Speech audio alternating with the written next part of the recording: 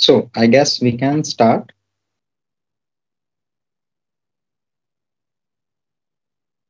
So I'm Dr. Navneet. I've been teaching students from almost 2 years, and today I'm really looking forward to discussing chronic heart failure with all of you guys. Yes. So let's start with chronic heart failure for today. So the lecture is purely based on the guidelines of AHA. Yes, American Heart Association guidelines. These guidelines are given on 2022. Yes. So these are the latest guidelines from AHA, and we'll be talking about heart failure based on this latest guidelines. Yes. Hello, Priya. Hello, Chaitra. Hello, everyone. So we're starting with the lecture. So I've divided this lecture into four parts basically. So, first, let's start with introduction. After the introduction is done, we will see the pathogenesis.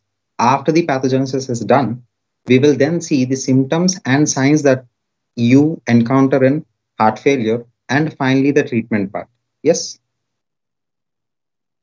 So, starting with the definition of heart failure. What is an heart failure? Is it a disease? Is it a disorder? Or is it a syndrome? See, I had this misconception that it was a disease, but it is not. See, heart failure is a syndrome, it is not a disease.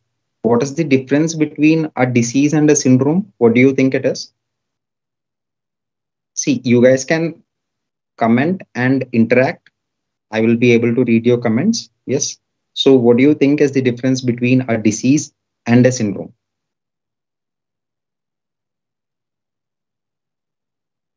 See, this is the difference between a disease and a syndrome.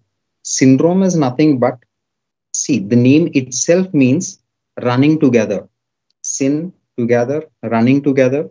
See, if there are any set of signs and symptoms that run together, that is what is known as syndrome. So, as you can see, these are group of symptoms and signs, but the unfortunate thing is it doesn't have a clear etiology, and it doesn't have any clear pathophysiology. So the pathophysiology is not known and etiology is not known, but the problem is we have to treat them. So the treatment is also not very clear. So it is difficult to treat a syndrome compared to a disease because disease has a specific cause, there is a specific pathophysiology, and there is a specific treatment for the disease. Yes, good Chetra. It is a group of symptoms and syndrome has no specific cause. Yes, good, good. So basically a group of diseases, if they are having similar set of symptoms and all, it might be coming under the syndrome. Yes. So what do you think is more difficult to treat, syndrome or disease? Think about it.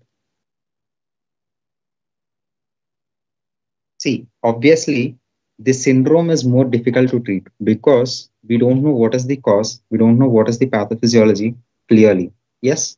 So, now starting with the definition, again, I told you heart failure is not a disease, it is a syndrome. It is a complex clinical syndrome. Understood? It is a complex clinical syndrome and it results from either, see, concentrate on the word either. It could be either a structural or a functional abnormality. See, when there is a structural or a functional abnormality, it will impair the ability of the ventricles. Did you get it? So this is the meaning of heart failure. Yes, everyone who's commented, great. Syndrome is difficult to treat. Good.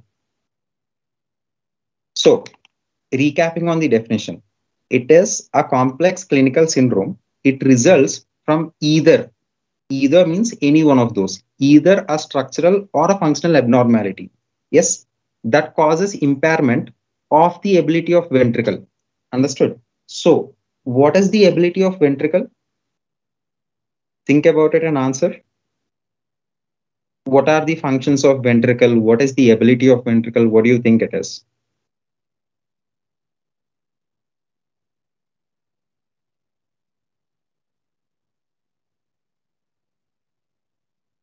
think and answer.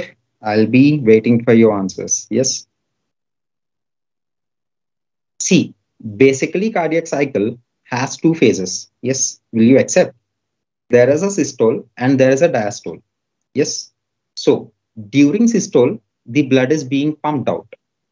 Yes, good Chaitra. Pumping blood to whole body, it happens during systole. Yes. And there is diastole also. What happens during diastole? Filling. Great. Nista, great. It is filling and ejection of blood. So, ability of ventricles are filling and ejection of the blood. So, now completing the definition, it is a complex clinical syndrome that is due to either a structural or a functional abnormality. Yes, that is impairing the ability of the ventricle to eject out blood and fill itself with blood. Did you get it? So, there is a problem in ejection as well as filling. So in the olden days, they used to call it as, see, failure of ejection as systolic failure because it is happening during systole. That is obvious. Yes. And the failure of filling is diastolic failure. Yes. Because filling happens during diastole. Yes. Common sense. So now I've drawn these diagrams for you. I want you to tell me which of this is systole and which of this is diastole. See, there is diagram number 1, yes, and diagram number 2. Now, which of this is systole and which of this is diastole? Look at it and answer.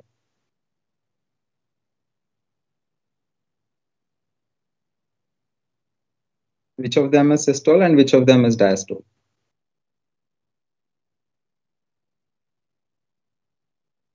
See, on the left side, I've drawn it in blue because it is carrying deoxygenated blood. So this is right atrium, this is right ventricle, and on the left we have left atrium and left ventricle. Yes. So the right side of the heart, the right side of the heart, see, the first is diastole. I'll tell you how. See, good Chatra, it is diastole. One is diastole. See, I'll tell you how. We get the deoxygenated blood to the heart from the body through the veins. Yes. Through which veins? From vena cava, superior and inferior vena cava. They open into right atrium. From the right atrium, blood is coming into right ventricle. So basically, the blood is filling during diastole in ventricle. Yes. So you can see in the first diagram, the blood is coming from right atrium to right ventricle. So if the blood has to come from right atria into right ventricle, obviously the valve that is present over here should be open. So tricuspid valve is open. Same thing is happening on the left side. If the blood is coming from left atrium to left ventricle, the valve on the left side, that is mitral valve, should be open. Understood? When this is open, the diastole happens, ventricular diastole. The blood is being filled into the ventricles. So basically this is diastole. During diastole, what happens? Filling of blood. You can see ventricles are relaxed, the chambers are relaxed. So one is always diastole. Yes. Now, the second part, after the ventricles receive the blood from atria, yes, what happens? The ventricles will contract. When the ventricles are contracting, which valves are open? The aortic and the pulmonary valves are open and the blood is going out. So this is systole. So this is diastole. See, don't worry if you don't know the blood circulation during the during the explanation of symptoms. I will explain the entire blood circulation to you and then we'll start with the symptoms. But now we are doing the definition wala part. So now you understood whenever there is a structural or a functional impairment, it causes the impairment of ability of ventricles to either fill itself with blood during diastole or eject out the blood during systole. So now that is heart failure. Now, how is the heart failure classified? Heart failure is classified into two. One is acute heart failure. The second one is chronic heart failure. Now, why are we studying the chronic heart failure first and not the acute? See, usually in all the diseases, we are studying the acute part first and next chronic. But in heart failure, it is not that way. Why? See, let me tell you why. The most common cause of acute heart failure is chronic heart failure itself. So if you ask me the numbers, 80 percentage, 80 percentage cases of acute heart failure is due to an underlying chronic heart failure. So the patient is already having a chronic heart failure, and there is something known as decompensation happening, and it will cause acute heart failure. Yes, I'll tell you what is decompensation and all, don't worry. So basically, chronic heart failure itself is causing acute heart failure. Only in 20 percentage of the cases, you will see de novo. That means heart failure is happening on itself. Acute heart failure is happening on itself. Now, we are focusing on chronic heart failure. See, it is given in the names, easy to understand. Acute means happening suddenly. There is sudden and fast deterioration of cardiac output. That is what is acute. Chronic means gradual loss of cardiac output. Understood? So we are studying the chronic heart failure for today. Now, the classification acute and chronic. Again, now the chronic is divided into three. What are those three? How it is divided? Now, we will see the classification of chronic heart failure based on LV ejection fraction. So the classification is based on LV ejection fraction. Now, my question is, what is ejection fraction? This is really basic. For the people who are in first and second years, you should be knowing this. What is ejection fraction? Physiology of it. Tell me what is ejection fraction? See, ejection fraction meaning, what is it? I'm waiting for your answers. See, fraction it is given. So fraction means always obviously division. Yes. So what are we dividing? Ejection fraction is nothing but the fraction of blood the left ventricle is pumping out. Yes, the fraction of blood the left ventricle is pumping out. That is what is ejection fraction. And exactly how much is this? I will tell you the exact number. See, it is easy to understand. If you can see this diagram, in the diagram number one, I told you that there is a diastole happening. Now imagine after the heart is completely filled, after the diastole is entirely done, in the left ventricle, in the left ventricle, there will be 120 ml of blood. Yes. So that is left ventricular end diastolic volume. So on the in the left ventricle, you will have 120 ml of blood. Now, during systole, what will happen? Left ventricle will pump. Left ventricle will pump 70 ml of blood. Yes. So only 50 will remain at the end of systole. Did you understand? Sagar, good. But I want you to tell me the formula of it. Yes. So 70 ml is ejected out during the systole. So 70 ml is ejected out. Yes. From how much? At the end of diastole, there was just 120 ml of blood and 70 was ejected out. Yes. So this is the calculation. You can do it. You will get somewhere around 58 to 60. So we can consider roughly 55 to 65 percentage is fairly normal. Understood? So this is how you can calculate the ejection fraction. Understood? You can do the divisions. I'm not really good at max, but this is what is happening. 70 ml of blood is being pumped out.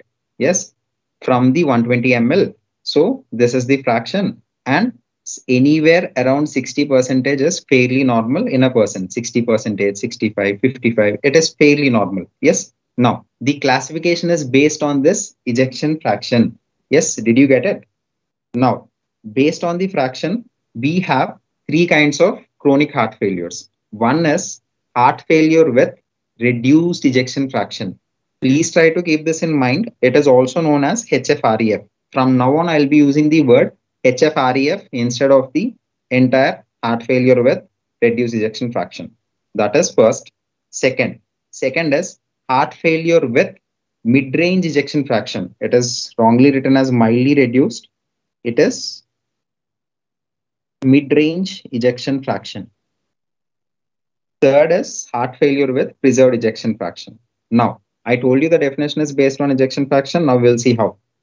If the ejection fraction is less than 40 percentage, that is what is known as HFrEF. Now, if the ejection fraction is more than 50 percentage, that is what is known as HFpEF.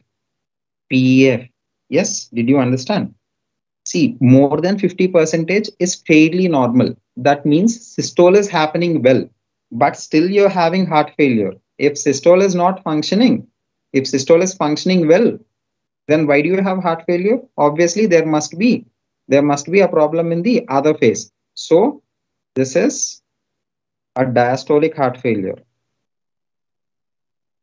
Here the ejection fraction is reduced, so systole is not working. So this is basically systolic heart failure.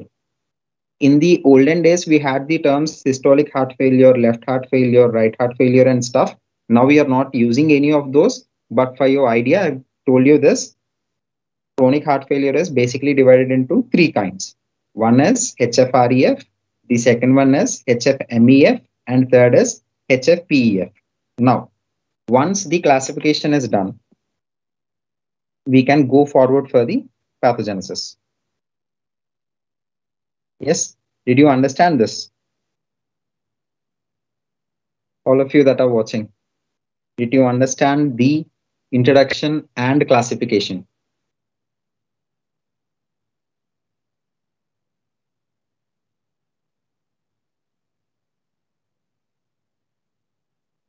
Now, going forward, we'll start with the pathogenesis.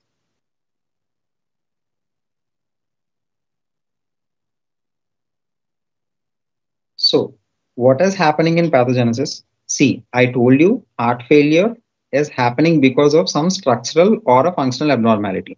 So, we will take one of the diseases as example. One and the most common one known to everyone is myocardial infarction.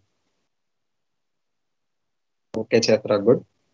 So, example is myocardial infarction. Sagar, three steps once again. Yes, I'll repeat it for you.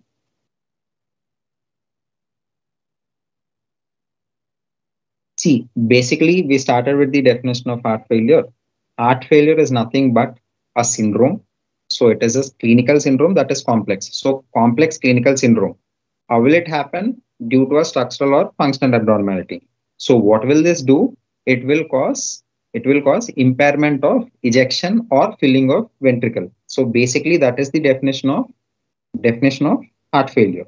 Now, heart failure is divided into two types. One is acute, the other one is chronic. We are studying about chronic because usually chronic heart failure is causing the acute heart failure. So first we are starting with chronic heart failure. Now, the chronic heart failure is classified based on the ejection fraction. When the ejection fraction is reducing, that means ability of pumping of heart is lost. So systolic function is lost. So that is known as heart failure with reduced ejection fraction. That is correspondent to systolic failure. Yes. If now if the EF is maintained, that is preserved ejection fraction. If the EF is more than 50 percentage, the systole is working or systole is doing good, but there's a problem in diastole. So it is a diastolic heart failure. And the second one is heart failure with mid-range ejection fraction.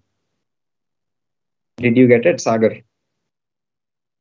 Now, the most important thing, whatever I'm teaching you, it is based on the evidence-based medicine. This is based on meta-analysis that has been carried out by lot of researchers. So this is based on evidence-based medicine. Yes, these are 2022 guidelines of AHA.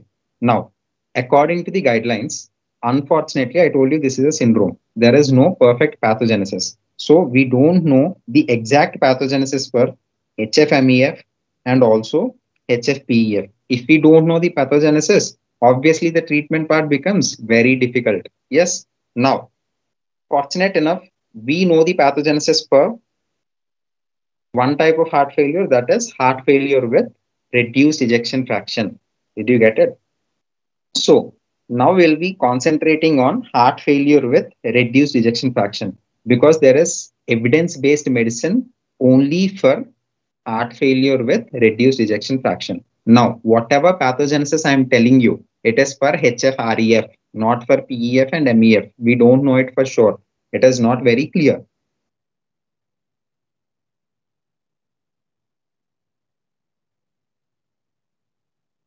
So, starting with pathogenesis of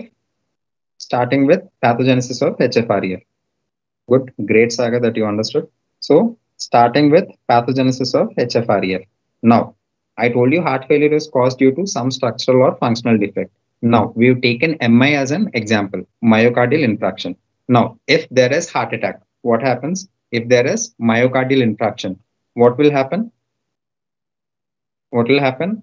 Obviously, if there is myocardial infarction, there is hypoxia. Yes, there is decreased oxygen going to the heart cells. So cells of heart will start dying. That is what is known as necrosis. Basically, coagulative necrosis is happening. Yes, the cells of the heart are dying. So if a part of the ventricle starts dying, yes, it is not able to contract properly. And what will happen? If there is no contraction, yes, in ECG you will see ST elevation or ST depression based on the injuries. If it is transmural and all, it is ACS. But what I'm asking is function. Whenever there is MI, what will happen? The cardiac output will decrease. Yes, now we don't want that. Why? Because cardiac output means the amount of blood that the heart is supplying to the body. If that decreases, yes, there will be a lot of symptoms. So we don't want the cardiac output decreasing. So what will our body do? Our body will try to compensate this cardiac output. Yes. How is it compensating? That is the question.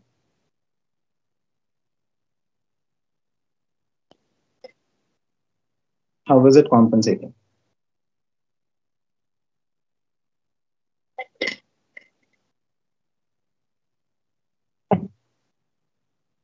See, it compensates first. Think about it. If the cardiac output decreases, cardiac output, do you know how much is it? What is the cardiac output number roughly? You should be knowing this.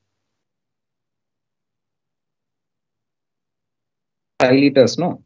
Heart pumps somewhere around 5 liters per every minute. Yes or no? If you don't believe me, I will show it to you.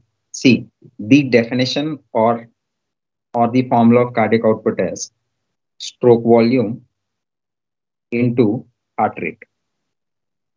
SV is stroke volume, HR is heart rate. Stroke volume. What is the meaning of stroke volume? This is the amount of blood being pumped out by ventricle. Yes, during 1 second. So how much it is pumping out? I already told you it is 70 ml. And heart rate, normal heart rate somewhere around 72. You calculate both of this, it will come somewhere around 5 liters. Understood? So If the cardiac output is decreasing, you want to increase the cardiac output. If you are increasing the heart rate, will the cardiac output increase or not? Will the cardiac output increase or not if there is increase in heart rate? Obviously, it will. Why? These are directly proportional. Cardiac output is equal to stroke volume into heart rate. So if heart rate increases, the cardiac output will also increase. So body will try to increase the heart rate. How it does it? By the help of sympathetic nervous system. Now, when sympathetic nervous system is activated, what will happen? What will happen? It will act on what? Adrenal medulla to release something known as catecholamines. What are catecholamines? Epinephrine and norepinephrine. They do a lot of things, and the most important one is increasing heart rate. So it will try to increase the cardiac output. Yes, did you get it? Now, what will these catecholamines do? See, as you know, they're acting on the receptors like alpha 1, alpha 2, beta 1, and beta 2, and increasing heart rate and doing the other activities. Now, one more important thing, there is beta 1 receptors present on some cells of the kidneys. Which cells are those? Do you know? Beta 1 receptors are present on some cells of the kidneys. Which cells are those? That is the most important thing. They are present on JG cells. JG means juxtaglomerular cells. Yes, JG cells are present in the kidney. Where are they present exactly? JG cells, where are they present exactly? They are present on the efferent arteriole of the kidney.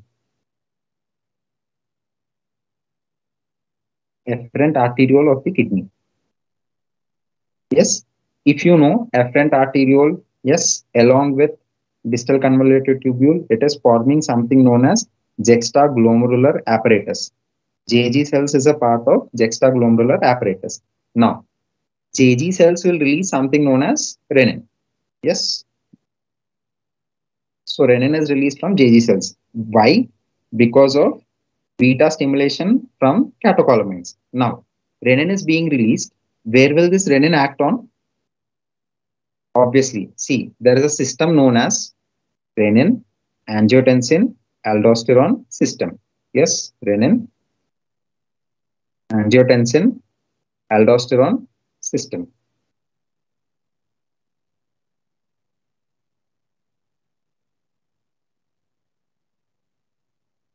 So, renin will act on something known as angiotensinogen. Angiotensinogen is a protein. Protein comes from, see, most of the proteins are synthesized in liver. So, liver is releasing the angiotensinogen. Now, renin is acting on that angiotensinogen to convert it to angiotensin 1. Did you understand? So, this angiotensin 1 is being converted into angiotensin 2 again.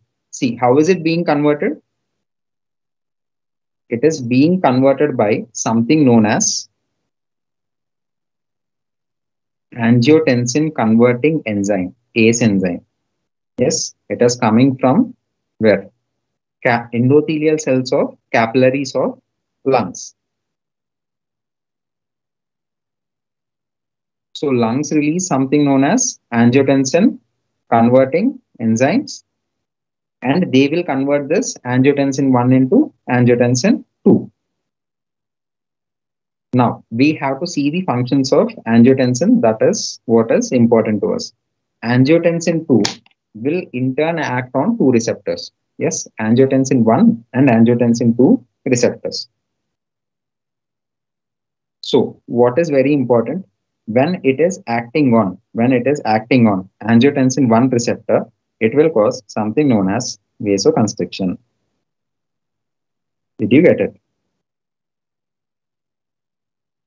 So, we will talk about vasoconstriction in a while. What do you think? Is it good or bad? Vasoconstriction, is it good or bad? What do you guys think? Angiotensin 2 Angiotensin 2 will cause something known as vasodilation and natriuresis. What is the meaning of natriuresis? Fairly easy. Uresis means loss of water. Yes, in the urine. Natri means sodium. So sodium and water are lost. So angiotensin 2, when it is acting on angiotensin 1 receptor, it is causing vasoconstriction. This is what you can see. The what is happening? The lumen size is decreasing in vasoconstriction. In vasodilation, lumen size will increase. Imagine this is a blood vessel. If there is vasoconstriction, luminal size will decrease. Now, we'll recap it once again. Beta stimulation, yes, beta receptor stimulation on the Jg cells will release renin. Renin will act on the angiotensinogen that is coming from the liver. Yes, because proteins are secreted by liver. Yes, so after angiotensinogen comes, renin acts on it to convert it into angiotensin 1. Now, angiotensin 1, when it goes into the lungs, it will be converted to angiotensin 2. Yes, by angiotensin converting enzyme. Yes, now angiotensin 2 will act on the receptors like angiotensin 1 and angiotensin 2 receptors. Yes, angiotensin 1 receptors are causing vasoconstriction. Angiotensin 2 receptors are causing vasodilation and natriuresis. Yes, this much you got it. And now coming to the most important physiological link with physiology and pathology. This is very important. Please try to concentrate on it. Yes. Now, renin, yes, releasing the angiotensin 2, yes, converting the angiotensin 1 into angiotensin 2. Now, will act on what is this gland? What is this gland on the top of kidney? Guys, come on. On the top of kidney, which gland do you have?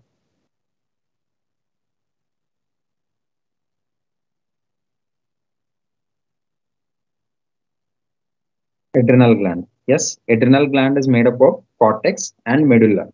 I already told you from medulla catecholamines are released. Yes. Now, what about adrenal cortex? Goodness, the adrenal gland.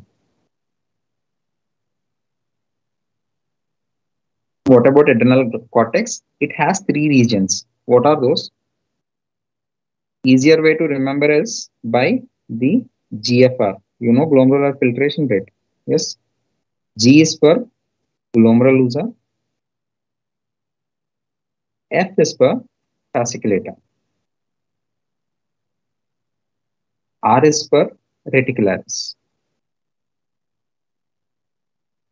Now, what is very important? When angiotensin 2 acts on the adrenal cortex, it acts on zona glomerulosa to release something known as aldosterone. Yes, to release aldosterone. So this is what is basically happening. Good, Akanksha. Glucocorticoids are released, but they are released with the effect of ACTH. Yes. Now, angiotensin 2 is releasing the aldosterone. Now, what is the effect of aldosterone? Where is it acting? Yes. What is the effect of aldosterone and where is it acting?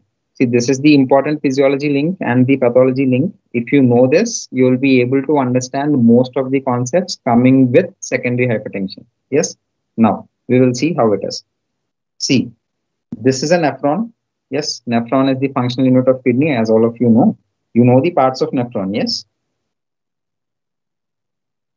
So basically, this is glomerulus, PCT, loop of Henle, thick ascending loop of Henle, and DCT, and collecting duct. This is cortical collecting duct. Yes. Now, what is happening? This spironolactone. This spironolactone is a drug that is acting on aldosterone. Yes. Now, we will see the function of aldosterone. What is it doing? See, aldosterone acts on something known as cortical collecting duct. How is it acting on cortical collecting duct? We'll try to see it. See, Imagine this is the cortical collecting duct and we are trying to zoom it. Yes, we are trying to zoom it. How do you zoom it? Not by the cameras, we are using the microscope. If you take any kind of nephron and you see inside the cortical collecting duct. So imagine that this is the cortical collecting duct. Now there are cells on both the sides of the duct. Yes, I've drawn cells on one side. We will try to see it from this side itself. Yes, but there are cells on both the sides and there are blood vessels on the both the sides. This is cortical collecting duct. This is a cell of cortical collecting duct, and this is one blood vessel. Now, aldosterone is released in bloodstream. Yes, so aldosterone is coming into the blood vessel. Next, what will happen once it comes? What will happen once it comes? See, aldosterone is a steroid hormone or a protein hormone. You guys think about it. Aldosterone is a steroid hormone or a protein hormone. Aldosterone is a steroid hormone. See, why is it so important? Steroid hormones can easily cross the cell membrane. Yes, so aldosterone will easily cross the cell membrane. Proteins cannot cross the cell membrane. Yes, so aldosterone will cross the cell membrane. Yes, Akansha, steroid, good. So aldosterone will cross the cell membrane. What will happen? It will attach to mineralocorticoid receptors.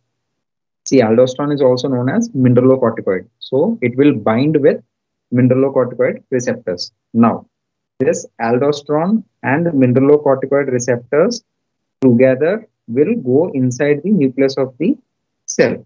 Yes, it will release some transcription factors. And what will these transcription factors do? It will activate some channels in the cortical collecting duct. What are those channels? The first most important channel is, what is it? ENaC channel. ENaC means epithelial sodium channel. Guys, did you get it? See, aldosterone is a steroid hormone, so it can easily cross the cell membrane. It is coming from the blood vessel, going into the cell, and it is binding with mineralocorticoid receptor.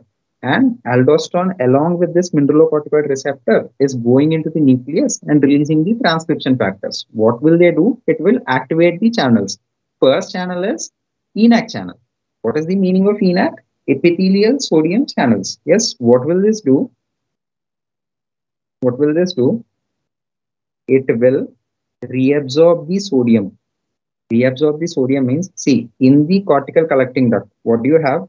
You're having filtered fluid coming from the glomerulus all the way into cortical collecting duct, and you'll excrete it out as urine. Yes. So if some substances are going into the collecting ducts, it is excretion. If some substances are coming into the body, that is reabsorption.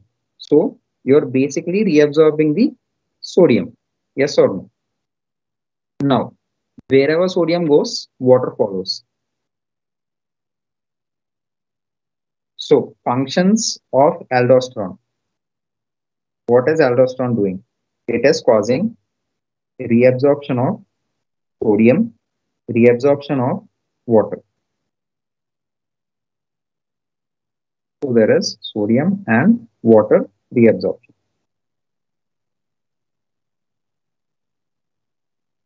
And it is causing excretion of something known as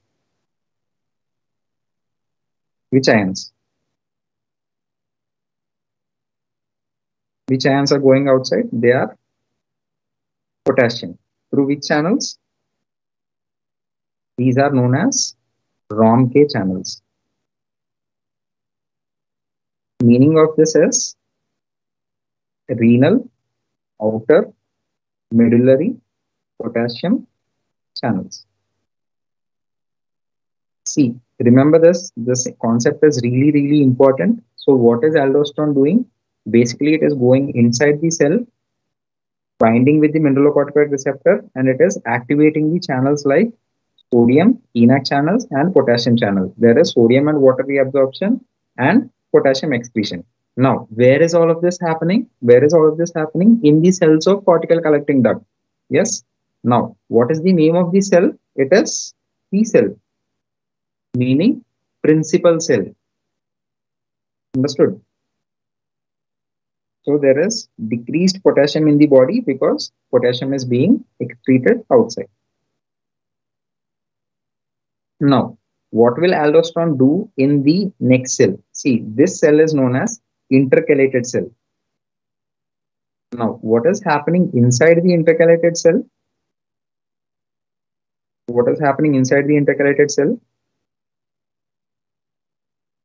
There is one more channel and it is excreting the hydrogen ions outside. Yes, so there is loss of hydrogen also along with potassium. So, functions of aldosterone, what is it? Increasing the sodium reabsorption, increasing the water reabsorption, and loss of potassium and hydrogen. So, this is what is happening when renin angiotensin aldosterone system is activated. Did you understand? When 82 acts on 81 receptors, it causes vasoconstriction. See, the effect of vasoconstriction is more compared to the effect of vasodilation, or effect of 81 receptors are more compared to effect of 82 receptors. So basically you will see more vasoconstriction. Yes, basically you'll see more vasoconstriction. And what else you're seeing? Sodium and water reabsorption and loss of potassium and hydrogen. This is what renin angiotensin aldosterone system is doing. Yes. Now, guys, I wanted to ask you something. Do you know what is the meaning of preload and afterload? Do let me know. Do let me know in the comments what is the meaning of preload and afterload.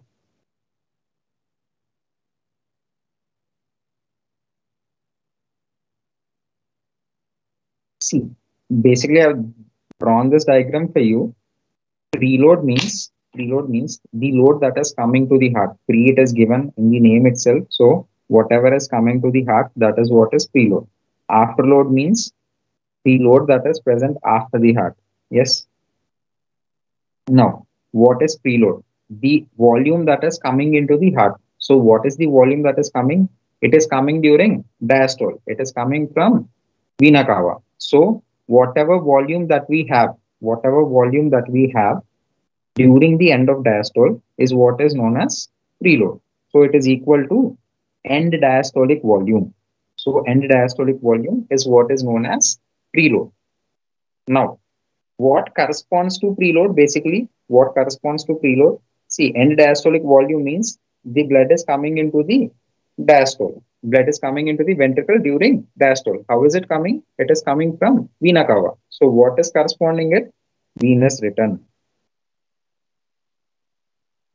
Because blood has to come from the vena cava.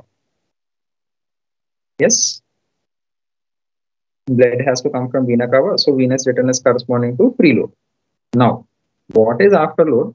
See, afterload is nothing but the resistance of iota. Yes, LV has to pump the blood. Yes, into iota.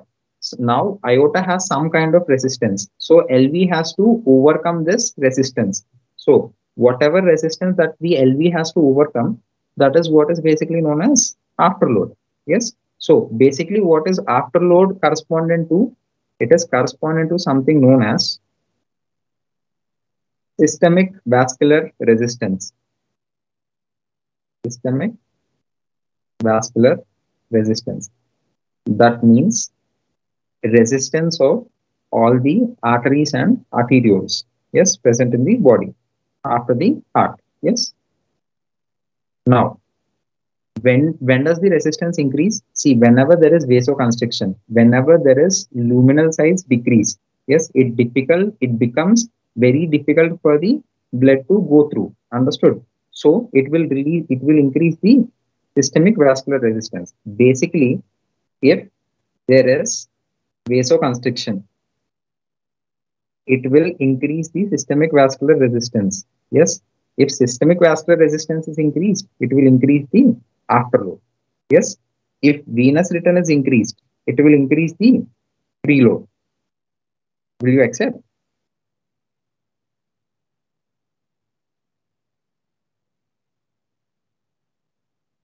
So now see these activities.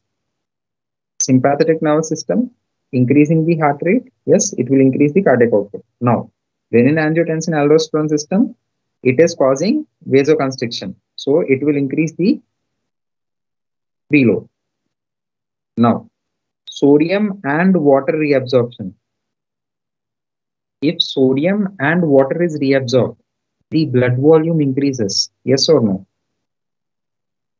The blood volume is increased. The venous return is increased. Sorry, vasoconstriction will increase the systemic vascular resistance and it will increase the afterload. Yes. Now, when sodium and water is reabsorbed, it will increase the venous return and it will increase the preload. Yes. Did you get it? Now, next part. After this is done. See, renin-angiotensin-aldosterone system is causing what? Reabsorption of sodium and water. Now, for aldosterone, there is something known as physiological antagonist in the body.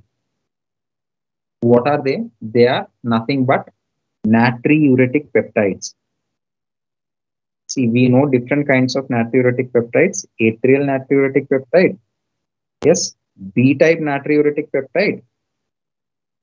They are released from what? Atria and ventricle simultaneously.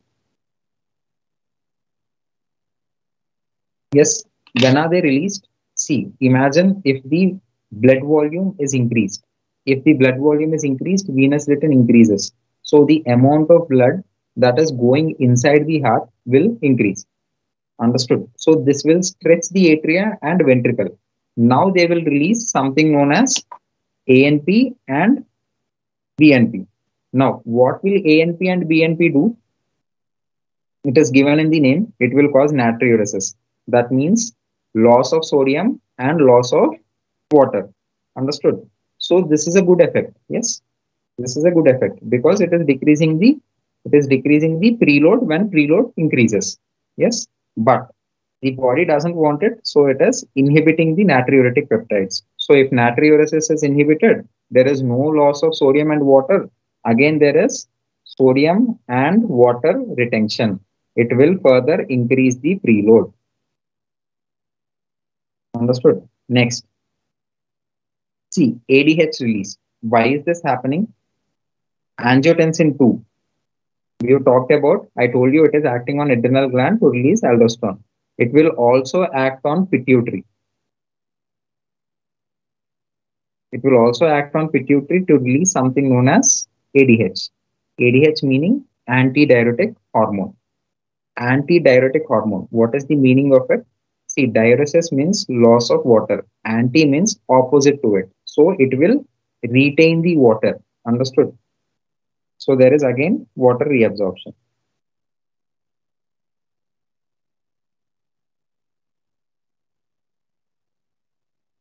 Yes, so this is what is happening. Now we'll try to summarize it. We'll try to summarize it and make it easy for all of you. Yes, see, how is heart failure happening? There is an index event. Index event means the cause of it, the first event. Imagine there is some kind of an MI. MI, there is loss of what? Myocardial cells. So the heart is not able to pump properly. So the cardiac output is decreasing. Now, when the cardiac output is decreasing, yes, the body will compensate. The body will compensate. So these are compensatory mechanisms. These are compensatory mechanisms. What are those? Whenever there is decrease in cardiac output, sympathetic nervous system is activated. It will activate the heart rate. Now, sympathetic nervous system activation will activate JG cells to release renin. Yes, when renin is released, it will cause production of angiotensin 2. Angiotensin 2 will cause vasoconstriction, sodium and water reabsorption. Vasoconstriction will increase afterload. Sodium and water reabsorption will increase the preload. Yes. Next is inhibition of natriuretic peptides. Yes. As I told you, these are physiological antagonists. So the body doesn't want this happening. So it will inhibit the natriuretic peptides. And angiotensin 2 will again cause antidiuretic hormone release. Did you understand? So these are the compensatory mechanisms happening. I'm teaching you the pathogenesis because it is very, very important. Yes, the entire treatment is based on this pathogenesis. If we block the sympathetic nervous system, renin-angiotensin-aldosterone system, and the natriuretic peptides, I mean activate the natriuretic peptides, basically that is the treatment of heart failure. If you know pathogenesis, the treatment becomes fairly simple. Yes, we'll talk about this during the treatment. So basically, this is what is happening during heart failure with reduced ejection fraction. See, now, now the important point, this is compensation, trying to increase the cardiac output. Now, what I'm telling you is heart is undergoing some disease process, example MI, the heart is not able to pump properly. Yes, now we are increasing the preload. That means we are giving lot of blood to the heart. Yes, we are increasing the afterload and we are asking the heart to pump even more. Yes, the heart is not able to pump itself, and we are giving lot of stress and work to the heart. Yes, what can it do? Obviously, it will undergo something known as ventricular remodeling. Yes, remodeling could be hypertrophy, dilatation, or anything else. The heart will try to hypertrophy and try to pump out more blood. Yes, so but the unfortunate thing is this remodeling will further decrease the cardiac output will further decrease the cardiac output. This happens slowly, but it happens gradually. See, myocardial damage has decreased the cardiac output. Yes, it has decreased the ventricular performance and decreased the cardiac output. Yes, now it has activated something known as neurohormonal pathways.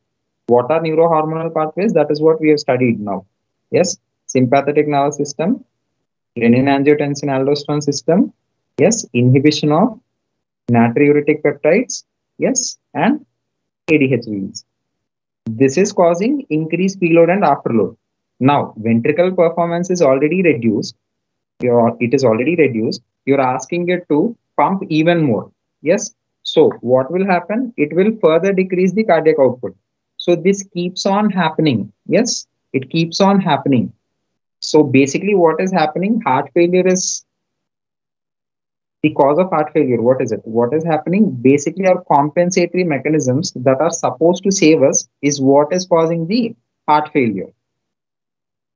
So that is the pathogenesis of heart failure with reduced ejection fraction. So the treatment is we have to stop all of this compensatory mechanisms. Did you understand? So basically this is chronic heart failure.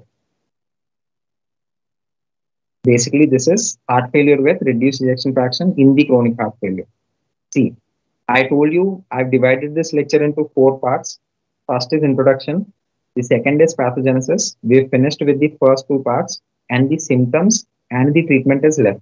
Yes. Now, to make it easy for you, yes, to make it easy for you guys, I'll be telling you in a simpler forms. See, I know these days all the medical students they are what do you say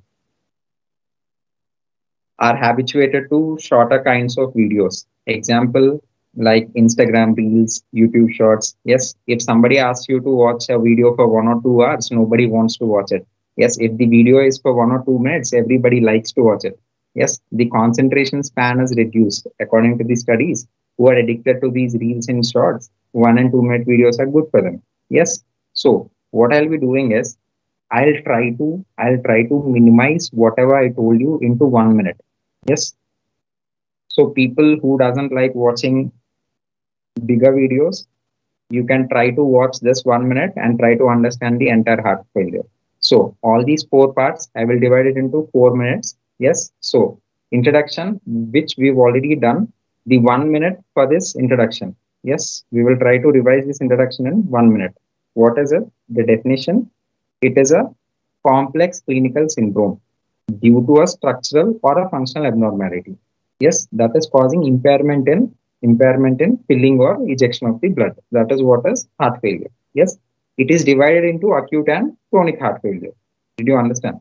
Now, the chronic heart failure is the most common cause of acute heart failure itself. Yes, so now we are studying the chronic heart failure. Chronic heart failure is divided into three parts based on ejection fraction. Those are HFREF, HFMEF, and HFPEF. REF means reduction in ejection fraction, less than 40%. MEF means it is somewhere in between 40 to 50. PEF, preserved ejection fraction. That means ejection fraction is preserved, it is more than 50%. So EF is almost normal. So this is the classification of chronic heart failure. Now we have evidence-based theories only for HF, REF. So this is 1 minute for introduction, done. Did you get it? Now, second minute. Second minute for the pathogenesis. Yes. See, whatever I told you, the heart failure is happening because of an index event. Index event, example I told you, myocardial infarction, or it could be many other things, dilated cardiomyopathy or whatever it is. See, when there is an index event, it will activate something known as neurohormonal pathways. What are those? First is sympathetic nervous system activation. It will increase the heart rate, trying to increase the cardiac output. Yes, this sympathetic nervous system activation will also activate the renin, angiotensin, aldosterone system. What will this do? It will increase the vasoconstriction by acting on AT1 receptors, that is increasing the afterload. Yes, now it is releasing aldosterone, that is causing sodium and water reabsorption by increasing the preload, and it is trying to increase the cardiac output. Yes. Now, third is it is also stimulating the ADH release. What is stimulating ADH release? AT2. Now, the fourth and the last mechanism, what is happening? It is inhibiting the natriuretic peptides. So again, there is sodium and water retention. It is increasing preload.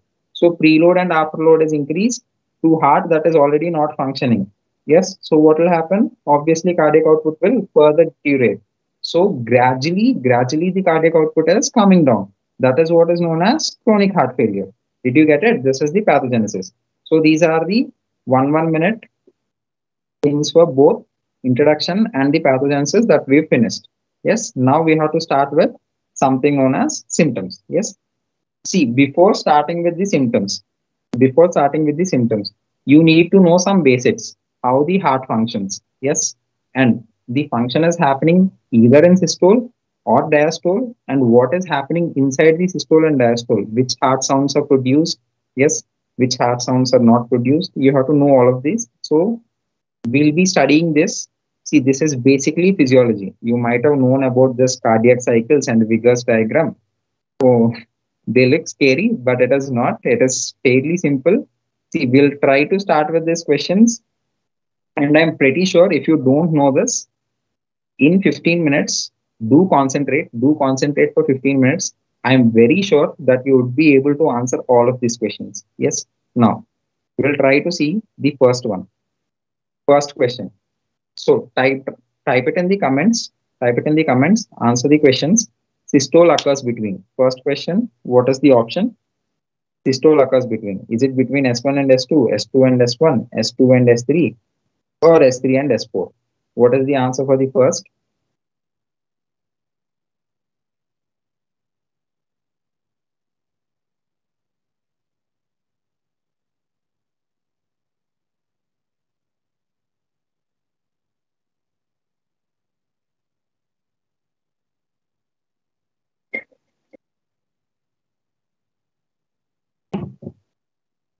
Now, the second question. S1 occurs before. Is it before rapid ejection, rapid filling, isovolumetric contraction, or isovolumetric relaxation? What is the answer?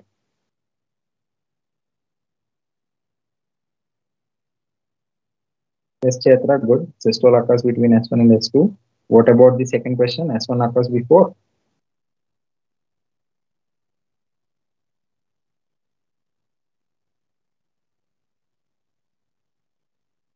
See, now what we'll try to do is we will study the cardiac cycle and we'll try to answer this question. That makes it easy for you.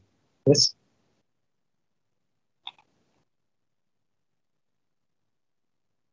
See, the entire cardiac cycle is based on the pressures that is happening inside the heart.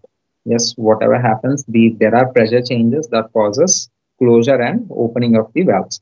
So, unfortunately, we cannot get out of it. We have to study the pressures. Only then we will understand what is really happening inside the cardiac cycle. Yes. Now, as you know, one cycle consists of systole and diastole. What is the duration of cardiac cycle, if I may ask?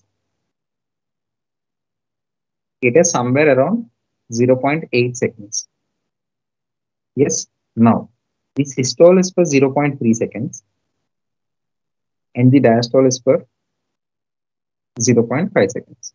Yes, will you accept? Now, let me make it very easy for you. The cardiac cycle seems very difficult in the textbook, but once you understand it, it is not. Yes. See, systole. What is happening during systole? Tell me. What is happening during systole? See, actually, 0.8 seconds means 3 seconds for 0.3 for systole and 0.5 for diastole. There is one phase happening for every 0.1 second. So how many phases has to be in systole? It is common sense. Since 0.1 second, first phase 0.1, second 0.2, third 0.3. Yes, diastole also 1, 2, 3, 4, 5. Yes. So you know now that there should be 3 phases in systole and 5 phases in diastole. Yes, we'll try to see each of them. See, during systole, there is ejection of blood. So obviously the phases should be ejection. Yes. So try to remember this. In systole, there is ejection first. Okay. So write down as ejection. First, there will be a rapid ejection. Next, there will be a reduced ejection. I'll explain each of them. I'm trying to make it simple for you how to remember all of this. First, there will be rapid ejection. Then there will be reduced ejection. Yes, good all of you. Everyone who's answering, really great. Keep it up. Now, in diastole, yes. So diastole, what happens? Filling. Yes, in the stage 3 and 4, I'm writing filling again. So we are following the same concept again. First, there will be rapid filling. Yes. Next, there will be reduced filling. Yes.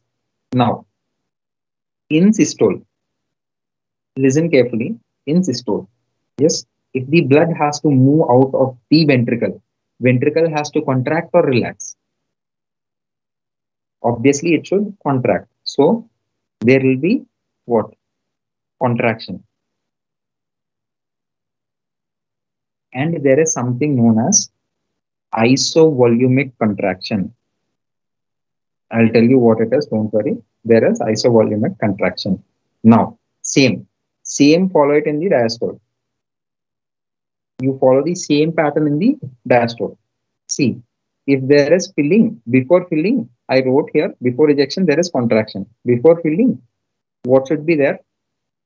Before filling, what should be there? In diastole, there should be relaxation or contraction. There should be a relaxation. Yes, and follow it. I've written isovolumic here. So isovolumic relaxation. Yes. So this is common sense and fairly easy. Why? See, 3 phases in systole and 3 phases in diastole are almost similar. Yes. You kept the word isovolumic, rapid, and reduced. Yes. In systole, contraction and ejection happens that you've written. In diastole, relaxation and filling happens that you've written in diastole. So how many phases did you got? 1, 2, 3, 4, 5, 6. So 6 phases are already done based on common sense. Next, we have to study only 2 phases. Yes. So we'll study those 2 phases now. Okay. So I will start with rapid filling. See, you can start anywhere in the cycle. You can start anywhere in the cycle. There is no problem. Yes. But for this lecture, I've decided to start with rapid filling. See, what is the meaning of rapid filling?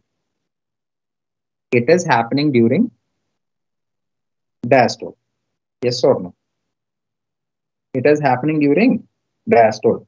See, now we'll see the diagram of diastole that I've drawn in the starting of the lecture. See, diastole, I told you first phase, there is what? Rapid filling. If the filling has to happen, think about it. If the filling has to happen, these valves should be open. What are those valves? Mitral valve and tricuspid valve. Yes, these valves are open and the blood is filling into the left ventricle. Yes, that is first phase that we started with. There is filling of blood into left ventricle. Once the filling starts, yes, the pressure in the left atrium is very high. So the blood is being filled into the left ventricle with greater force. Yes, because the pressure of LA is more. Understood? As the filling starts to happen, as the filling starts, yes, the pressure will start to fall in the left atrium. So blood will move slowly. Yes. So that is why first you had rapid filling. Next you will have reduced filling. Yes. Now, with the help of rapid and reduced filling, with the help of rapid and reduced filling, what will happen? Please try to remember it. Please try to understand it. Yes. 70 to 75 percentage of the blood from the atria is already coming into the where ventricle. Now 25 percentage of the blood is left. Yes, and this 25 percentage cannot be filled with the help of this passive filling. So what will happen? There is something known as atrial systole. See, this is where atrial systole comes in. See, atrial systole is happening in ventricular diastole.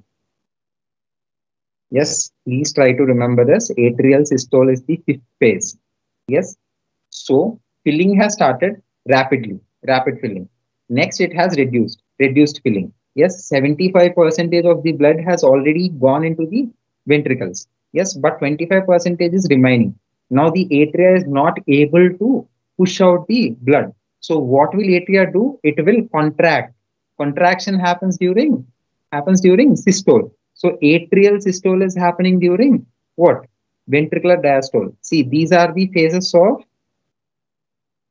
ventricular cardiac cycle. Yes,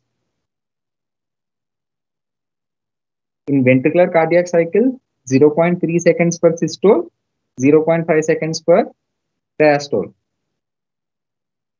Did you get it? So, what happened? Rapid filling, reduced filling, atria has contracted and pushed out the remaining 25 percentage into the ventricles. Now, all the blood from the left atria has come down into the ventricles. Yes, did you understand? All the blood in the atria has come into the ventricles now. What will happen? Now, see, it makes sense, fairly easy. Now, all the blood that is present in the atria has come into the ventricles. So pressure in the left ventricle will start building up. Understood? Now, as soon as the pressure in the left ventricle crosses the left atrium, yes, as soon as the pressure in the ventricle crosses the atrium, either left or right, doesn't matter, because the pressure is building up because the blood is coming inside. Understood? As soon as the pressure of ventricles crosses the atria, what will happen? Atrioventricular valves will close. Did you understand? Atrioventricular valves will close. What are atrioventricular valves? Mitral valve and tricuspid valve. So, closure of atrioventricular valves. As soon as the atrial systole happens, entire blood has come into the ventricle. So the pressure of the ventricle is crossing the atria now. Yes. So it is causing the closure of atrioventricular valves. This is what is known as S1. Did you understand? This is what is known as S1. That is how you get first heart sound. That is what is known as S1. That is closure of atrioventricular valves. Now, after the atrioventricular valves are closed, now try to imagine the heart. Yes, try to imagine the heart in your brain. Yes, I told you diastole. Diastole means filling from atria into ventricle. Yes, during this time, atrioventricular valves are open so that blood is coming down. Yes, at the same time, the aortic valve and the pulmonic valve are closed. Will you accept? See, if they are open, whatever blood is coming into the ventricle will go out into aorta. No, but that is not happening during diastole. No. See, this is during diastole. I have shown it in the diagram. Atrioventricular valves are open. The blood is coming inside. If you can see, if you can see these, the aortic valve and pulmonic valve are closed during diastole. Yes, will you accept? Aortic valve and pulmonic valve are closed during diastole. Now, during diastole, I told you there is rapid filling, reduced filling, atrial systole. Atrial systole, blood has come into the ventricles. Yes, blood has come into the ventricles. It has crossed the atrial pressure and it caused the closure of atrioventricular valves.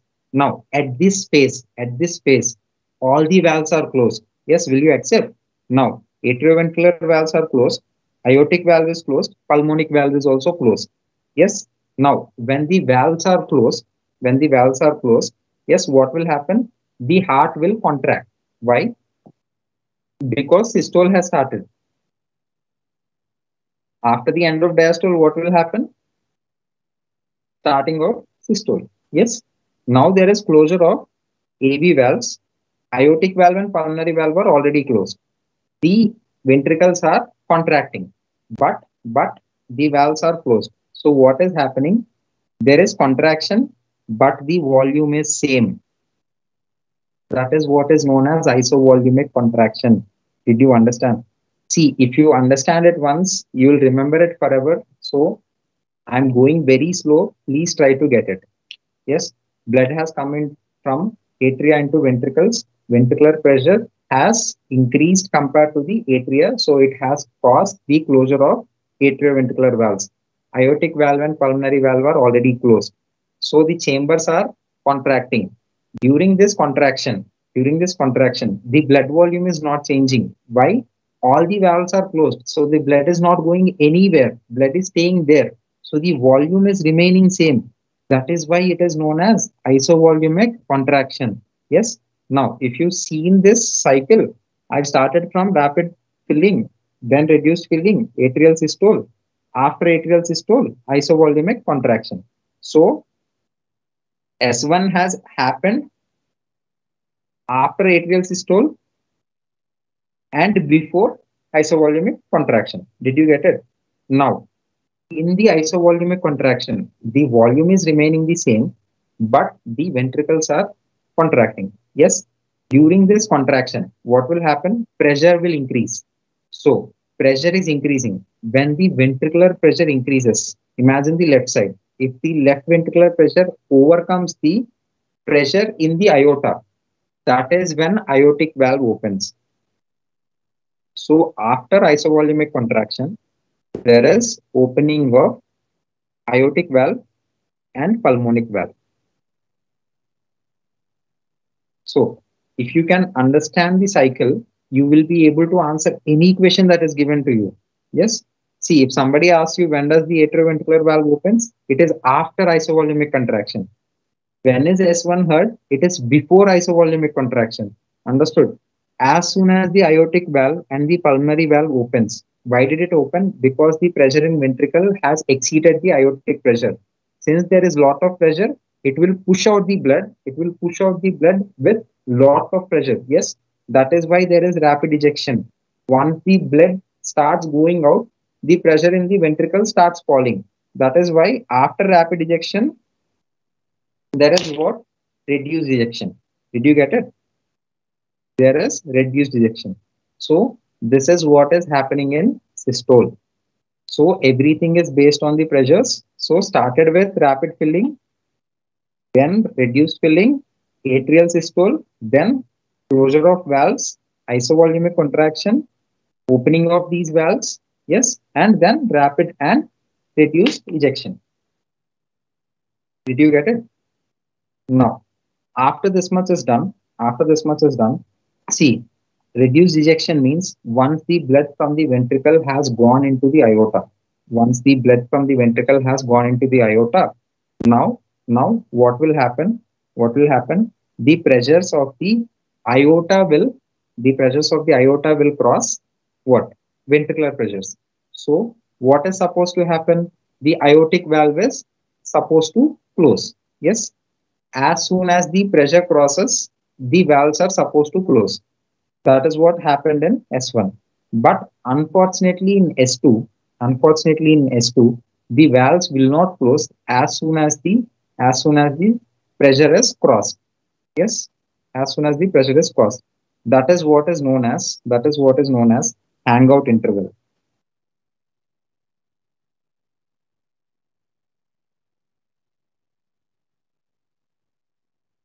Yes, you know, hanging out with friends. Yes, you hang out with people and stuff. I'm sure there is nothing productive happening during hangout. Yes, so the same thing is happening here. So this is also known as protodiastole. Here the aortic pressure has crossed LV pressure, so the valve is supposed to close. Yes, but it is closing after a certain period of time. Yes, aortic valve closes 30 milliseconds after crossing the pressure, and pulmonic valve will close 80 milliseconds after the pressure is crossed. Did you understand? So this timing is known as protodiastole. At the end of protodiastole, at the end of protodiastole, these A2 and P2 is happening. That is what is S2. That means aortic valve is closing and pulmonic valve is closing. So basically that is what is protodiastole. It is an hangout interval. Nothing is happening there. Yes, because the valves are taking time to close after the pressure is overcome. Understood? Now S2 happens.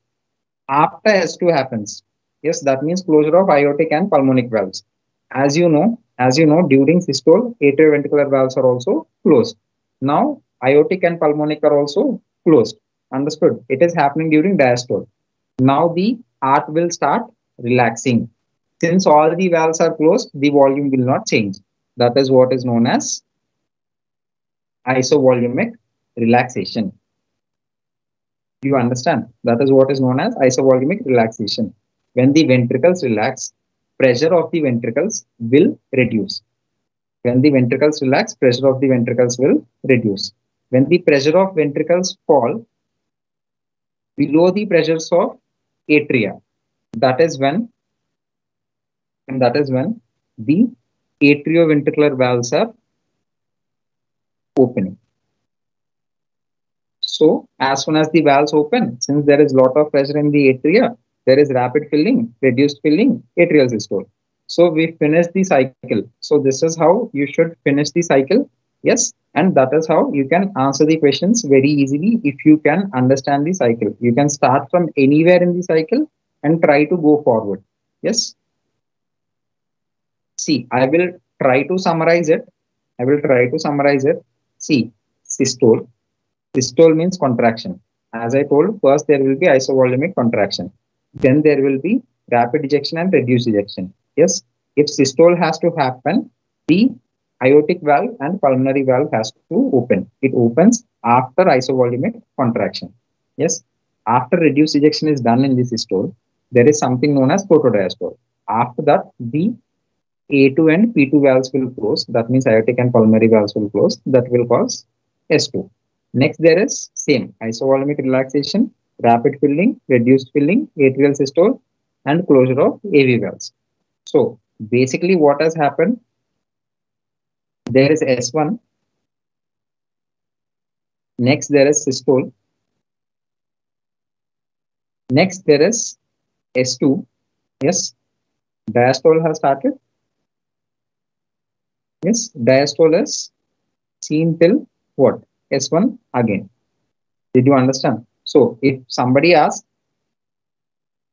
systole is seen between S1 and obviously S2. Did you understand? There is protodiastole also included, but systole usually happens between S1 and S2. So if I want to summarize it, first S1, then isovolumic contraction, then what? Rapid ejection, then reduced ejection, next,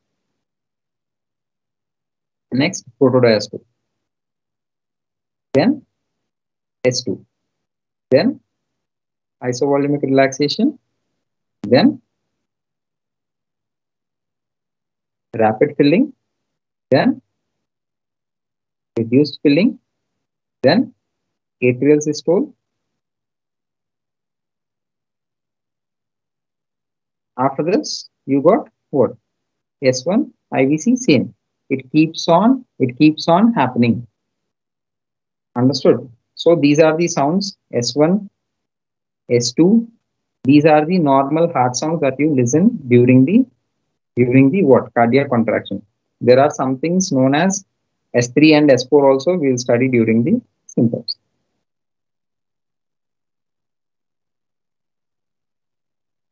So the question comes here. Yes, systole occurs between, as I've told, systole occurs between. When does the systole happen?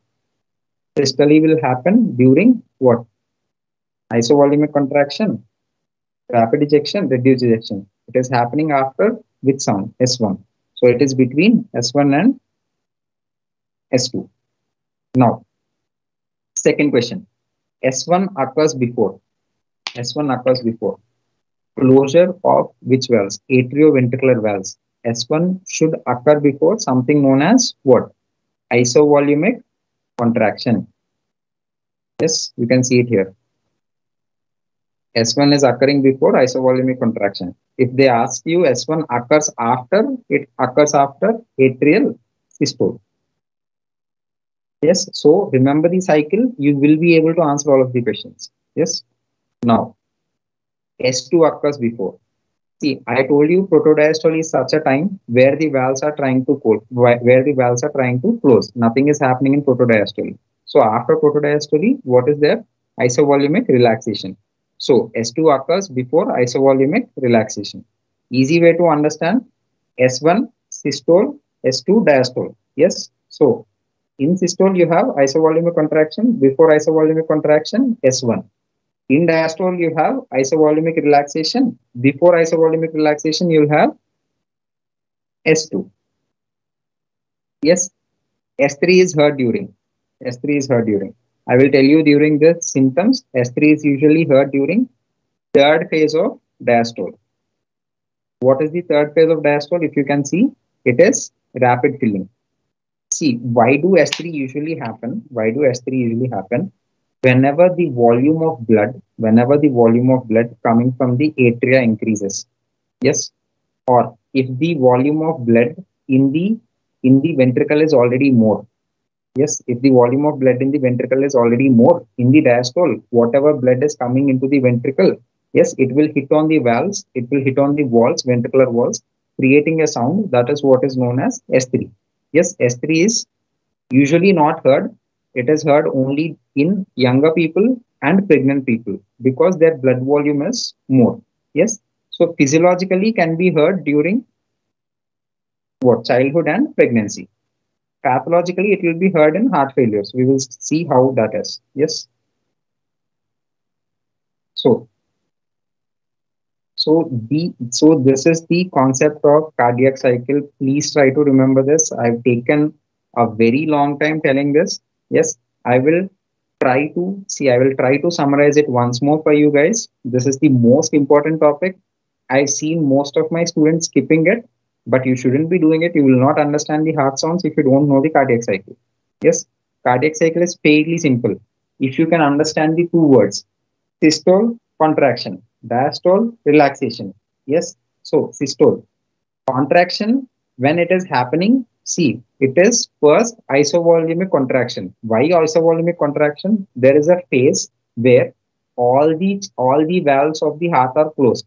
If all the valves of the heart are closed, imagine if all the valves of the heart are closed, blood is not going to go anywhere. It stays in the same chambers. So volume is remaining same. So isovolumic, the volume remains same, contracting. In the ventricles, the volume is same, ventricles are contracting. So the pressure in the ventricles will increase compared to the pulmonary artery and aorta. So aorta and pulmonary valves will open. It will cause ejection of the blood. Since the pressure is very high, there will be rapid ejection. After rapid ejection, pressure will start to fall, so there will be reduced ejection. Yes. Now, after reduced ejection, what should happen? The ventricle pressure will decrease. Yes, the aorta pressure is increasing. So it is close the supposed to close the aorta and pulmonary valves. Yes, but it doesn't happen. It doesn't happen as soon as the pressures are crossed over. Yes, it is taking some time. That is what is known as hangout interval, or also known as protodiastole. Yes, after protodiastole, these valves will close. Now, during the closure of these valves, the other two valves are also closed. So, heart is relaxing, but blood is not going anywhere. So, volume is same. That is what is known as isovolumic relaxation. Did you understand? Once this happens, then atria pressure will cross over the ventricular pressure, and the atrioventricular valves will open. Since at the starting the pressure is very high, there is rapid filling. Since the pressure decreases after the rapid filling, there is reduced filling. Yes. Finally, the remaining blood has to come in. That is when atrial systole happens. So basically, that is about the cardiac side.